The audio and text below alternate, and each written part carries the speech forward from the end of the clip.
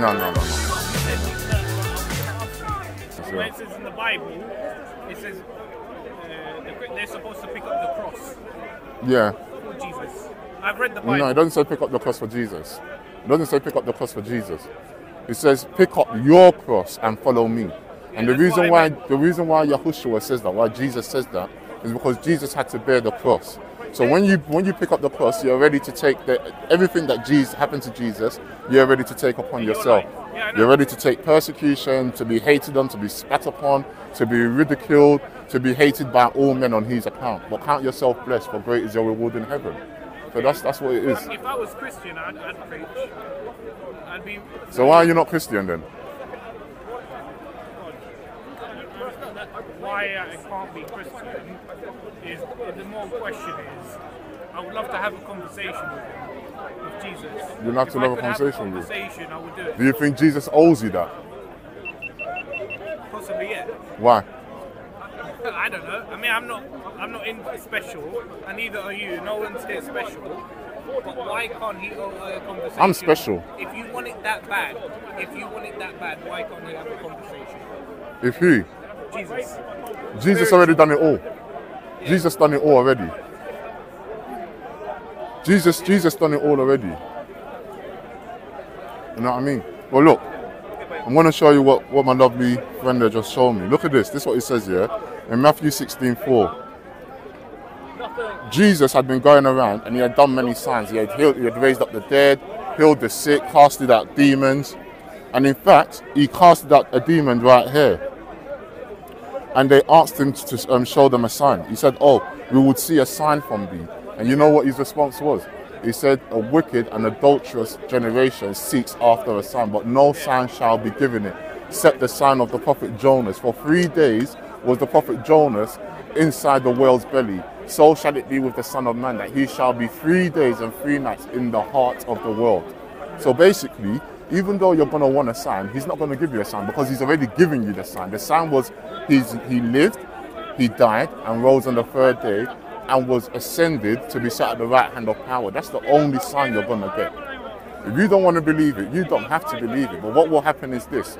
He will come in all his glory, and every knee shall bow, and every tongue shall confess that he is Jesus Christ. And by then it's going to be too late. And the revelation is going to come. He's going to come, yes. You mean that when he's going to come? What do you mean? He's going to come. The second, when the end times. Yeah. Yeah. Yeah, he's going to come, yeah. And by then it will be too late. There's no repentance. So then when he comes, what happens? I just told you. Pardon? You start flying up. The Christians, they fly up. Are you trying to mock? Are you trying to mock? Are you trying to mock? What do you mean am I trying to mock? Mock, are you trying to insult? Are you trying to be insult? Are you trying to insult while smiling? I'm not insulting. You're insulting to who? Because it's the way you said it. Are you gonna fly up? You're saying, are you gonna fly up and you're laughing? So it's like you're being cheeky. No, you're being cheeky. I'm not being cheeky. No, and you keep pointing your finger as well. I don't understand why you keep pointing your fingers for. Because you're pointing your finger at me. No, I'm doing this, and I've read the Bible. Are you sure you've read the Bible? I'm not Muslim. Are you sure you've read the Bible? Yes, I have. What have you read in the Bible? Tell me. You asked me. That's why I just asked you a question. You can't answer a question with a question. I've read there's going to be a rapture. No, it doesn't say that in the Bible, not at all. The word rapture is not in the Bible. So what does no, it it is not. Jesus comes? Bro, the word rapture is not in the Bible. Can you get up on your phone? Or can you get up on your Bible? Get up that scripture on your phone. The word rapture is not in the Bible. That is a lie.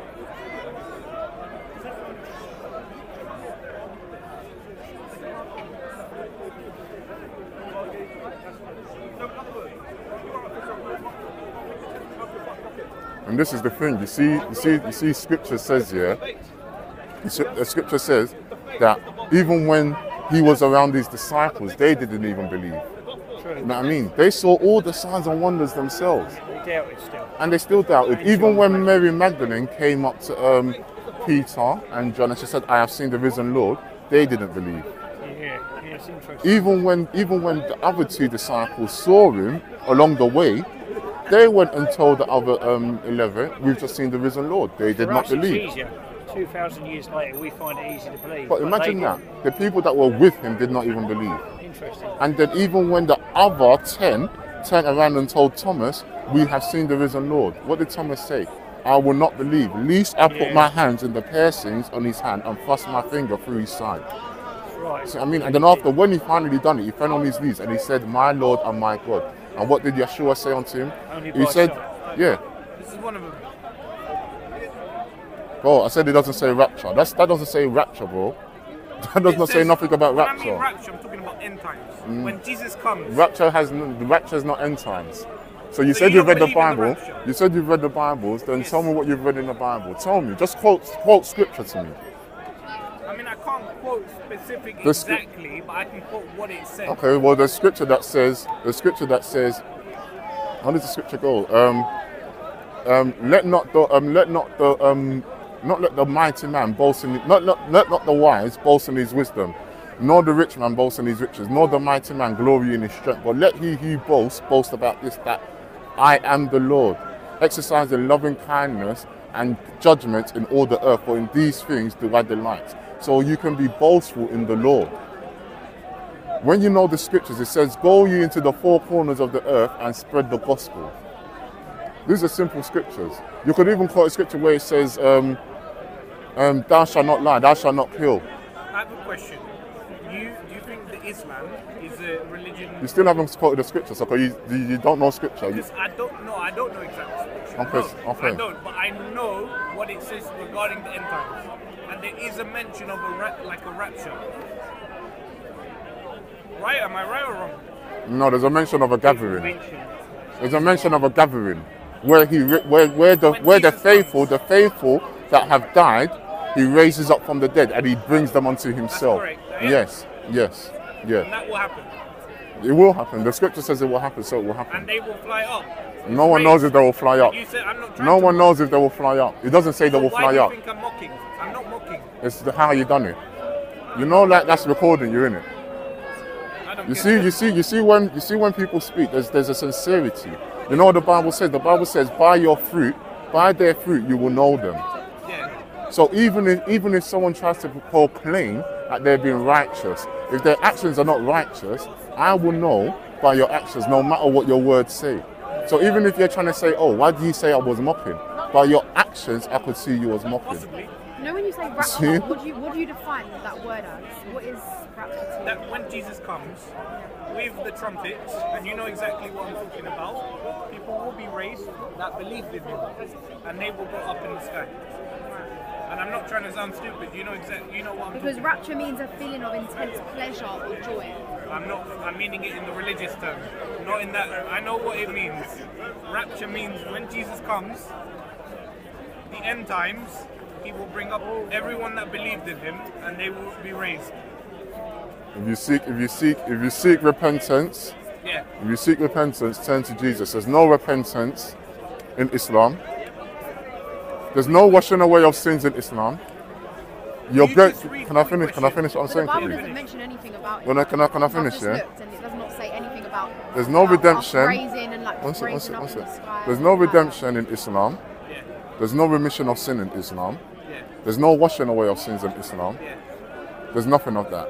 All there is in Islam is one spirit here and another spirit here. One counting your good deeds, one counting your bad deeds. It's like scales, and one will outweigh the other. That does not exist in. Question: are you a Let me preacher, finish. or you live the word of God? Let me finish. Nah, let me That doesn't. finish. No, Are you because a I've not preacher? finished. Then go about your business if you don't want to hear what I'm saying. Because I just said. Then let me finish what I'm saying. Then you can speak. Yeah. Does that make sense? That's what you call a friendly dialogue. One person speaks, then the other person Right, speaks. finish. So what I'm saying is a very simple thing. There is no salvation in Islam, zero. Even the perfect example, Muhammad, he even said he doesn't know where he's going. Yeah. When his people asked him, are you going to be with Allah, to be in Jannah, whatever it's called? He said, I don't know where I'll be. No one knows where they will be. And he's dead. He's not alive, he's dead. Okay. Maggot food. Okay. The person I believe in, the God I believe in, he lived, died, and lives forevermore. He sat at the right hand of power, and he will come and judge the whole world. Now in Islam, you believe something very similar. You believe that Isa is going to come and judge the world, but you just don't believe he's the Son of God. You don't believe he died for your sins, and you don't believe that he's the one that's going Yeshua. to Isa. In Islam, it's called Isa. He's called Isa. That's what you believe. So no matter how, in Islam, you're screwed.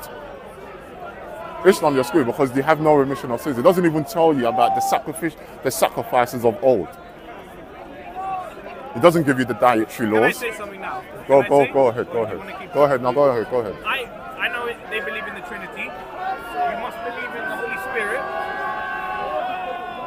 I'm listening to you. I must believe in the Holy Spirit. I'm listening. That you have the Holy Spirit. People that Christian, I've met people. I think you're preaching. Do you believe you live your life of what it says in the Bible, like the Holy Spirit, in terms of the Holy Spirit? Do I believe I live a sinless life? Not like the Holy Spirit, that you live a life that the Holy Spirit has ordained you to. Yes. That's what I mean. Yes. Really? Yes. Okay. Because the way I think I've met people, and I feel what you're doing is you're trying to condemn me because if I follow Islam. Is that what you're trying to do? No. I think you feel convicted by my words. I think you feel convicted by my words. I'll give you an example. If there was a wizard or warlock standing here, a man that practices magic, and I said to him, the Bible says that those that do divinations, incantations, that are soothsayers, that look to the host of heavens for a sign and a wonder, and do all this astronomy and all that stuff, that you're going to hell, that it's an abomination unto the Lord. If they're saying, oh, well, I'm condemning them, I'm not condemning you. The Bible condemns what you're doing. What you're feeling that I'm telling you is a conviction because you feel convicted by my words. But these are not my words. This is the words of the Bible. Some of it is like personal, not convicted. I know what convicted means. It means that I feel it at heart, what you're saying. The only thing I agree with you is when you talk about, when you make the comparison, you know, about Jesus and the Islam. But I don't agree with what you said about the Philistines, that God will have trouble, because that was in the Old Testament. About God. Yeah, and Yahushua says that the old wine is better than the new one. That's the thing I disagree with. So you disagree with what Yahushua is saying in the Bible? You're talking about the Old Testament? Jesus says in the New Testament, in Luke, he says that the old wine is better than the new. That's what he says. I mean, if I were to be a full Christian today, which nothing is stopping me, it's just I take it at heart value that they don't consider the people in Gaza. That's the problem. We consider everyone. But you just said they want to take total victory over Philistines. No, I said God says that I stand in victory over Philistia. Yes, that's what I said. Okay. I love my neighbours. I treat everyone as I would like to be treated. I don't treat people how they treat me. When someone treats me horribly, that don't mean I'm going to treat you horribly. I think you've been a bit disrespectful to me. It don't mean I'm going to be disrespectful to you. I don't think I've been disrespectful. Of course you wouldn't. A disrespectful person doesn't say they're disrespectful unless they're able to humble themselves. I think you're being disrespectful to me. I've not said anything disrespectful. Look at the way I'm even standing with my hands. You know, even my posture. Yeah, look at my posture. I'm trying to have a scriptural verse where we can have a reasonable explanation. You've not said any scripture though at all. I've not. You've not said any scripture at all. What you're saying. I'm trying to understand in some aspects so I can understand. Look, I'm open-minded. Okay, oh, cool. Let me try and preach to you now. Yeah, I'm going to try and preach to you. What faith are you, brother? What faith are you? Sorry? What's your faith? My faith. Yeah. You believe in Jesus Christ. Amen. God bless you. So let me teach you a little about theology, just a little. The reason why you have the belief system of one God is because of the Torah. The Torah teaches us who God is. The reason why Islam can claim the belief of one God is because of through the lineage of Ishmael from Abraham. Because they say that Abraham came to Ishmael and it was together that they built the Kaaba. That's a lie, but I'm not going to get into that. So what I'm basically trying to say is the reason why we know who one God is because of the Torah. Now in the Torah, he specifically says his name to Moses. He says, I am that I am, Yahweh or Yahuwah. That's his name. Tell them Yahuwah, Yahweh has sent you. So he says his name. Now in Islam, there is no name for Allah. He's just called God, that's it. He's nameless. Every single other deity on the face of the earth has a name, whether they're pagan or not. Hades, Poseidon, Hera, Krishna, Vishnu, Shiva. Every single one of these pagan deities have a name. Allah's nameless. That's already a red flag. So this is how that's how someone that has knowledge can say that it's not the same God as the God of the Torah. Because if it was, it would have the same name, number one. Number two, the God of the Torah, Yahweh, he says very specific things about who a prophet is and the signs a prophet will bring and the signs a prophet will give. If the prophet isn't doing these things or is teaching you a different doctrine, then let that prophet be put to death. This is what Muhammad done. So we can look and say that Muhammad is not a prophet of Yahweh. And if we look into the New Testament, because the Injil also came before the Quran, if you look in the New Testament, Paul says, if an angel or a person speaks a different gospel to you from that of which we have taught you or preached to you, let that angel be accursed. Now, the angel Jibril came to Muhammad in a cave. He never ever once said his name. The person that said his name to Muhammad was Khadija's uncle or cousin. So Muhammad, this angel never revealed himself to Muhammad, not once. So you don't even know if that was an angel or a demon. No one knows. He was the only witness there. So just think about it. Imagine you in your own bedroom and you come here to the park and you're telling everyone that you saw an angel. An angel came to you. He never told you his name. He never told you nothing about you. He did not declare nothing. He just said, write this stuff down. Do you expect everyone here to believe that you're a prophet of God? I don't know why that's the question, no. Exactly, but this is the case of Muhammad. This is the case of Muhammad. But this is what happened with Muhammad. This is how Islam started. At least you're understanding. You see what I mean? That's fishy. Now, when you look at Jesus, now I'm gonna skip very forward. When you look at Jesus, Jesus lived. There's more evidence of Jesus' life than there is of the prefix that lived in that day.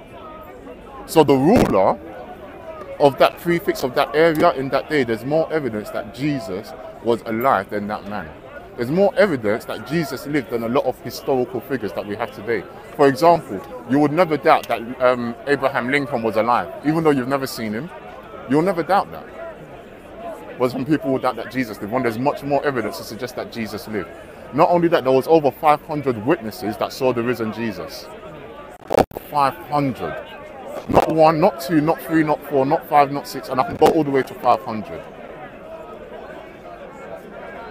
So much to the point where even his own disciples, Peter, that was saying, I will never deny you. I will die rather than deny you. When he was in the face of death, he denied him 3 times.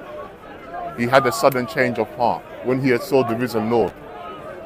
He proclaimed it from the mountaintops, in the presence of the Sanhedrin, in the presence of Caiaphas, that was the high priest of the time. You had Shaul. He was another member of the Pharisees. He was going around persecuting the early church, killing Christians, the new Christians. And he was walking on his way to kill more Christians. And then after, he saw the risen Lord Jesus Christ. To the point where he changed, and that's who Paul is. Look at that change in the life, and this is what Jesus does. He changes the hearts of men. He compels you. When you're feeling convicted, or you're feeling that someone's condemning you, that is the Holy Spirit telling you to get right. That's what it is. So don't be fooled by all the mirage and the smoke screen, because when Jesus comes, all that mirage and all the smoke is going to clear, and everything will be made known to you in an instant. He says we will all be naked before him. Everything that's done in the darkness will be revealed in the light. There is no one, only the scripture, it says this: for God so loved the world that he gave his only begotten Son, that whosoever believeth on him shall not perish but have everlasting life. God sent his Son not into the world to condemn the world, but that the world through him might be saved. You understand? So I don't know what your faith is. I don't know what's happened in your life. You get me? I'm not assuming something bad has happened in your life, but something bad has happened in every single person's life. But I will encourage you to go home, and if you're really trying to find God and you really want to be a better person, if you don't want to go and burn in hell, because the Bible says that it's not God's will that man should perish, that man should burn. It's not his will.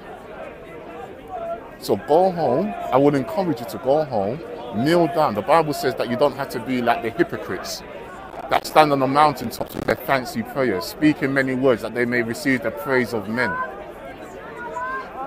He says, surely they receive their reward. But when you want to pray, rather go you into a small space in your house, in the corner of your house, and kneel down and pray to your Father who is in secret.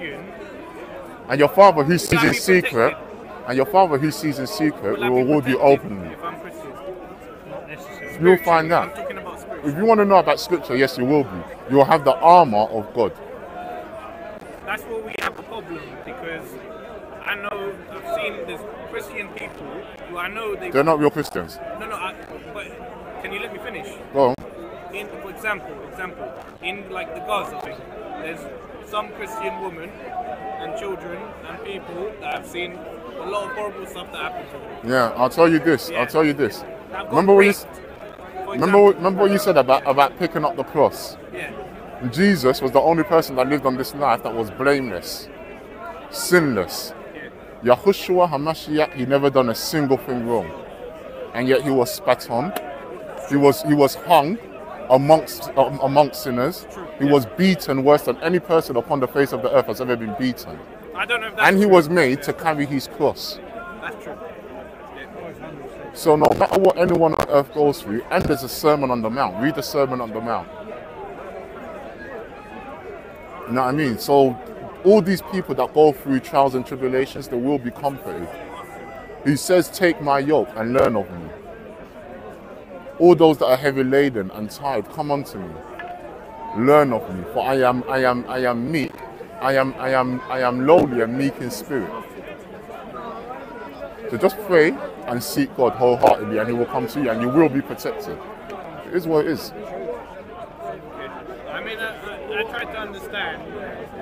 Is I want to, if I'm going to do it, I want to see. And when you say you have proof that it's the word of God, is it the same thing as Islam that you don't have proof? What do you mean? You think that you say who was it written by? The Bible. The Bible was written by men inspired by the Holy Spirit. The Old Testament was written by many different authors. Many different authors. The first, you've got the book of the first 4 books, first 5 books, Genesis, Exodus, Leviticus, Deuteronomy, Numbers, Deuteronomy, Numbers. The first 5 books, that makes the Torah. And that's the book of Moses. Whether Moses wrote it or not, we don't know, but they call it the book of Moses. So we can make the assumption that it was written by Moses, but I don't think that is the case. You don't believe it could have been changed. You don't believe the Old Testament, and you don't believe that. I'll tell you honestly what I think. This is what I think. The scripture says that if anyone should change or add to this word, that he shall have his portion in the lake of fire. So in the New Testament or the Old one? In the New Testament. Okay. So you see what I mean? Anything can be changed. As long as men can have something in their hand, it can be changed. It's not difficult. But whether it is still true, that's different. The Bible, the message of the Bible has never changed. It has never changed. It doesn't say that God created the earth in 14 days and on the 15th day he rested. It still says he created it in 6 days and on the 7th day he rested. It still says that Jesus, he lived. He was born in Bethlehem. It doesn't say he was born in Jericho. It doesn't say he was born in Chicago. It doesn't say he was born in Yemen. He was born in Bethlehem. He's a Nazarene. It still says he's a Nazarene. He was baptized in Galilee, River Jordan. It still says that. It doesn't say he was baptized in the River Nile. It says that he stood before Pontius Pilate. It doesn't say that he stood before Caesar. So the Bible doesn't. The core structure of the Bible doesn't change. The message is still evident. When people try to say, oh, well, the Bible's changed, that's because they are trying to find fault. And when someone is trying to find fault in something, it's because they are feeling convicted. But rather than try to find fault, why don't you accept the conviction and say, yes, you know what, I am not a righteous person. Yes, my righteousness is as filthy rags before you. I submit to your will. Please help me. Let me be a better person. Instead, you want the glory in your own righteousness. And that's why we have what we have nowadays in the world. Everything is subjective. Everyone wants to question everything. No problem. God bless you.